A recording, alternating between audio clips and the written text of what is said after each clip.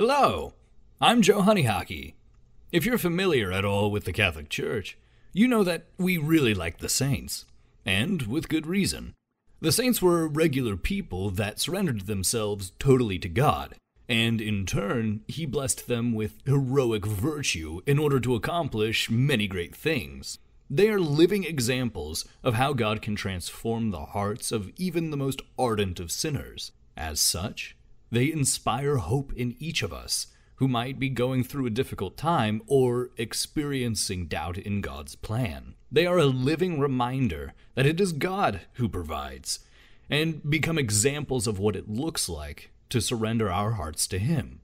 And they're certainly still active in our lives. They desire to be our friends and allies. It isn't like they've distanced themselves from us to celebrate their entry into heaven, but rather, they're continually engaged with us, as we are all part of this mystical community that is Christ's body. They've already been through life, they've encountered our struggles, but are now in a position of unbounded union with the Lord.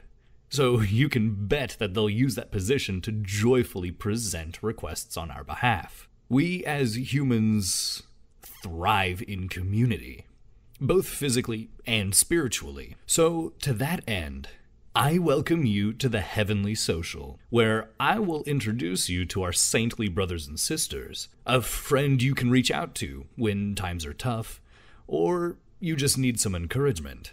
So, to that end, have you ever lost anything? Well, if you've grown up Catholic, you might know where I'm taking this, as I can guarantee you've heard of this saint. But do you actually know who he is? Well, let me introduce you to Saint Anthony of Padua. And intro tune.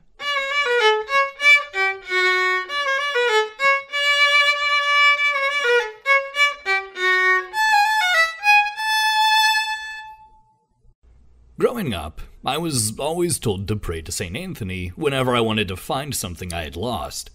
But little did I realize there was more than one St. Anthony. So, who the heck was I talking to? Well, the Anthony that everyone associates with the patronage of lost items is none other than St. Anthony of Padua. So, in addition to lost things, he also bears the patronage of quite a few other things. Mariners, sailors, fishermen. He's the patron against shipwreck. He's the patron against sterility. He is the patron for expectant mothers, the elderly, and counter-revolutionaries. I kind of like that last one, just given what we Catholics and Christians are facing in today's culture. All right, so why is St. Anthony patron of these things, you might be asking? Well, I'm here to help you out. So, here is the story of our dear St. Anthony of Padua. Our story takes us to Lisbon, Portugal, in the year 1195, August 15th, to be exact, where the cries of a newborn baby boy rang out. The name of this baby boy was Fernando Martin. You weren't expecting that now, were you? Hehehe. Well, I suppose if you're already familiar with his story, then you probably were expecting that. But I digress. Now, young Fernando was born into a wealthy family, and as such, he was set up to receive a proper education fit for a noble of the time. When he was 15, he entered the community of canons regular at the Augustinian Abbey of St. Vincent in Lisbon. 2 years later, in 1212, when he was 17 years old, he requested he be transferred to the Abbey of Santa Cruz in Coimbra. Why? Because he was distracted by the frequent visits from friends and family. He received permission from his superior to transfer, and so he journeyed to Coimbra, where he spent 8 years of prayer and study. Now, it seems he was blessed with a rather extraordinary memory, and was gifted with a deep understanding of his studies. Following these 8 years of academic excellence, and eventually being placed in charge of hospitality, it was January 16th of 1220 that our young Fernando now only in his 25th year. 25th year? Why would I phrase it like that? Now, only 25 years of it. Goodness, that's not any better.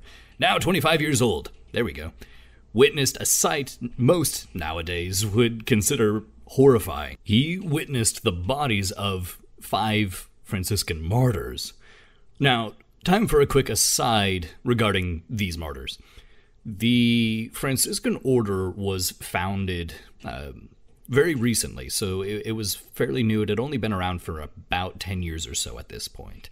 So these 5 men, these 5 martyrs, were among the first members of the order.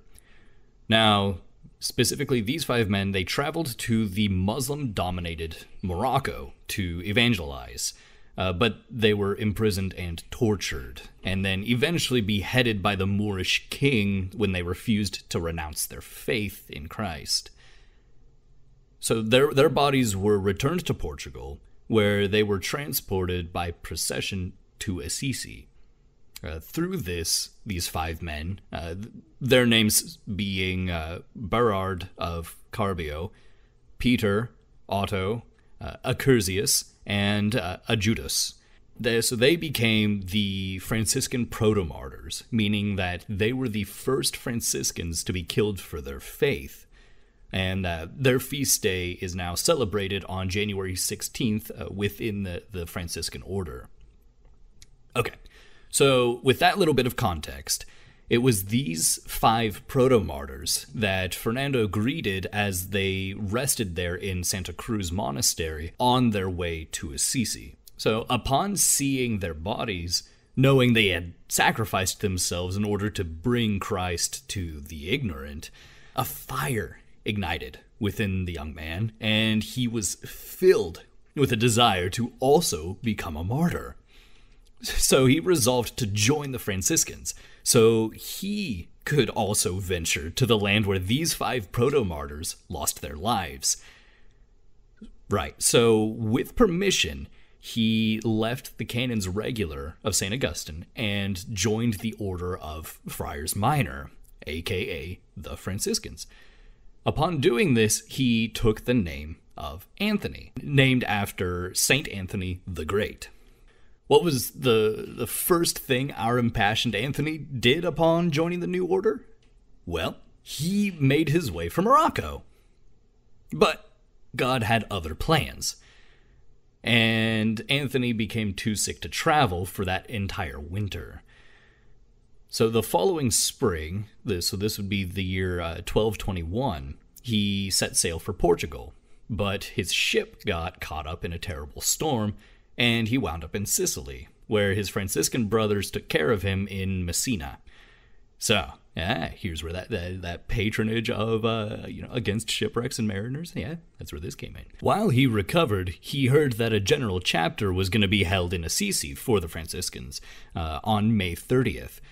Well, he managed to attend and applied to serve under one Father Graziano, who was the provincial of Coimbra. Now, if you're like me and didn't know what a provincial was, they're basically like a regional manager. You have a superior general whose authority is over the whole religious order, and then you have a provincial superior whose authority is over, surprise, surprise, a province. And then you have your local superiors. All right, so with that clarification, to reiterate, Anthony applied to serve under the provincial of Coimbra, conveying the desire to fully live the Franciscan life and spirituality, but he neglected to mention any of his past theological education. He was accepted and stationed at the hermitage at Montepalo. Well, while he lived a quiet and contemplative life there, he had the opportunity to attend the ordination of several Franciscan and Dominican friars in the town of Forli. And wouldn't you know it, no one had been asked to preach. With no one prepared, no one wanted to speak. So St. Anthony was graciously volunteered by his superior. Out of obedience, he did so. Now, it's important to note that nobody really had any expectations of him. Remember, he neglected to mention any of his past education, so they thought he was uneducated. And, well, as it goes, he began pretty timidly, as I'm sure any of us who isn't very well prepared or doesn't exactly like public speaking would start.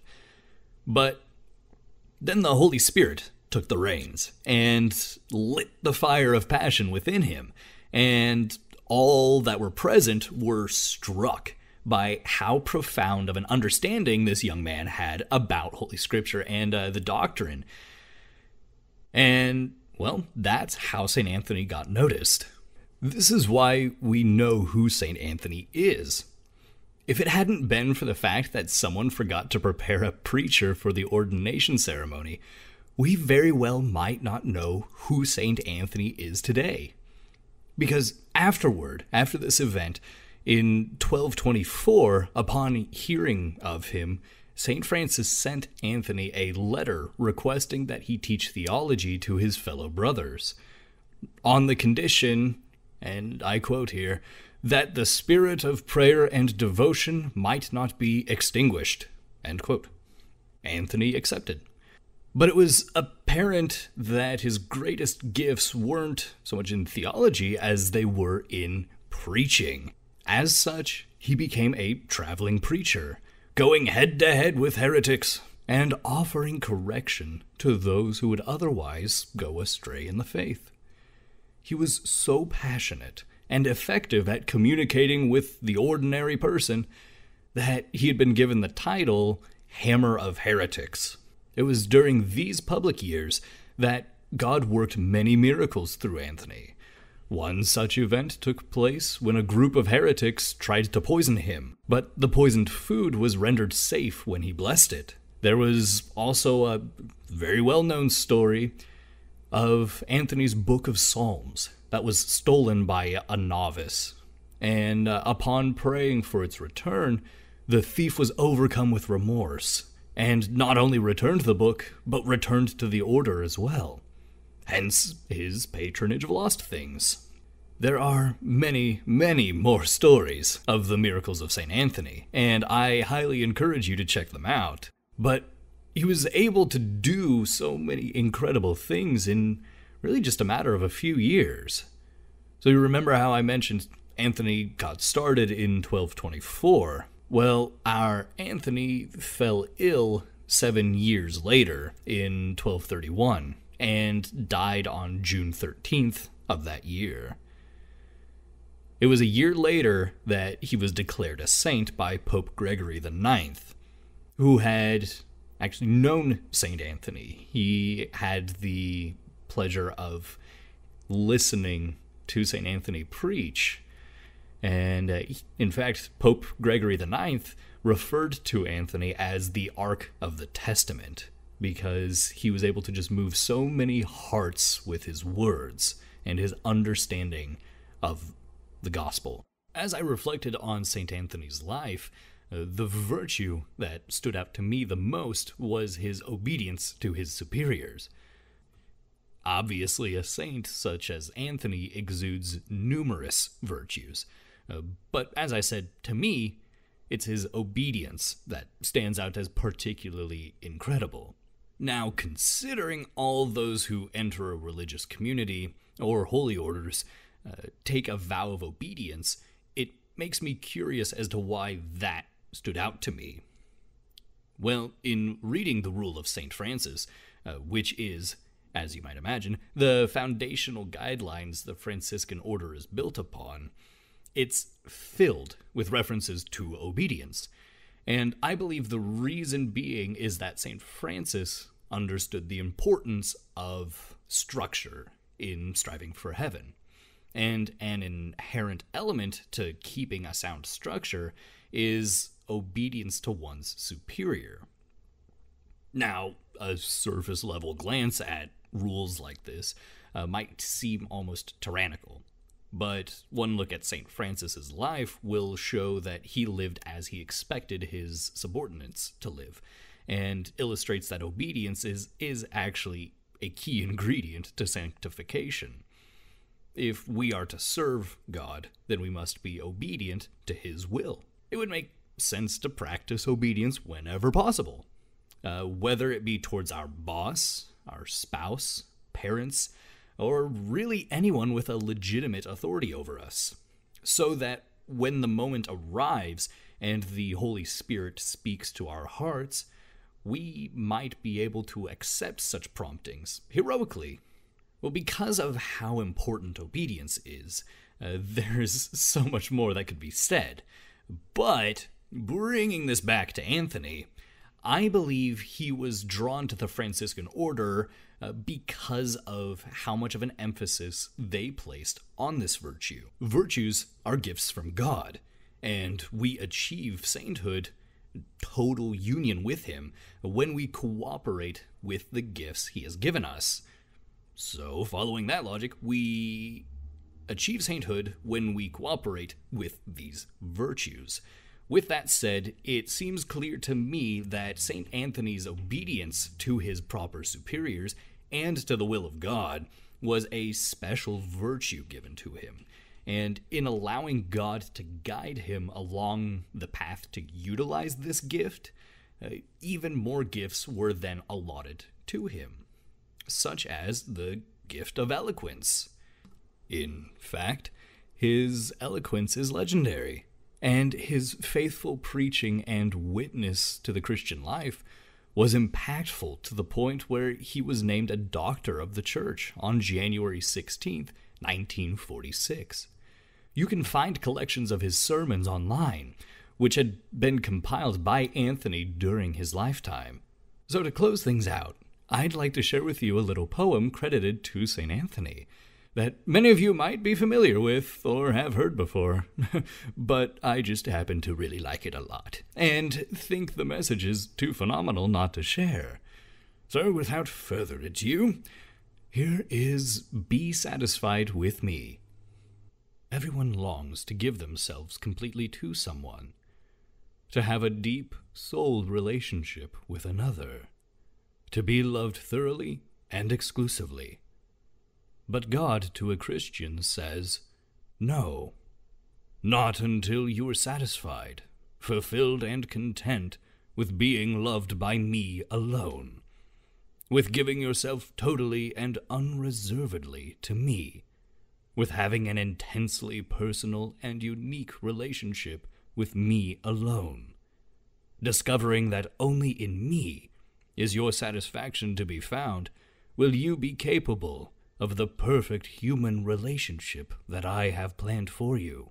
You will never be united with another until you are united with me alone, exclusive of anyone or anything else, exclusive of any other desires or longings. I want you to stop planning, stop wishing, and allow me to give you the most thrilling plan existing. One that you cannot imagine. Please allow me to bring it to you. You just keep watching me, expecting the greatest things. Keep experiencing the satisfaction that I am. Keep listening and learning the things I tell you. You just wait. That's all. Don't be anxious. Don't worry. Don't look at the things you think you want. You just keep looking off and away, up to me. Or you'll miss what I want to show you. And then, when you are ready, I'll surprise you with a love far more wonderful than any you could dream of. You see, until you are ready, and until the one I have for you is ready, I am working even at this moment to have you both ready at the same time. Until you are both satisfied exclusively with me and the life I prepared for you, you won't be able to experience the love that exemplified your relationship with me. And this is the perfect love. And, dear one, I want you to have this most wonderful love. I want you to see in the flesh a picture of your relationship with me, and to enjoy materially and concretely the everlasting union of beauty, perfection, and love that I offer you with myself.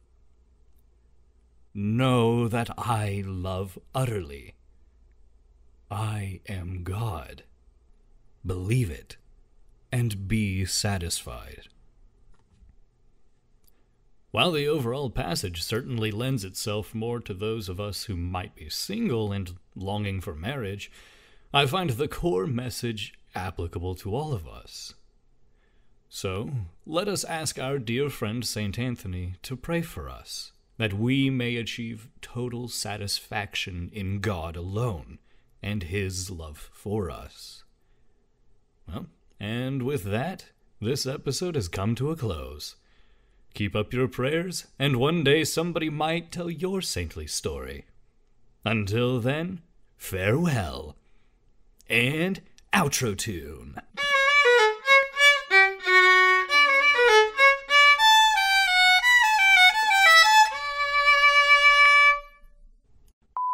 As I reflected on St. Anthony...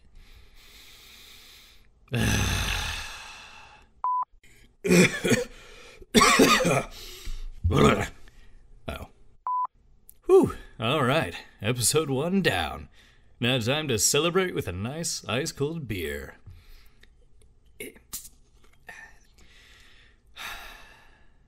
You know, this actually gets me thinking. Gets me thinking about a particular saint. The patron saint of brewers. And no, I'm not talking about Augustine.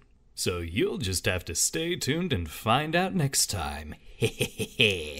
See ya!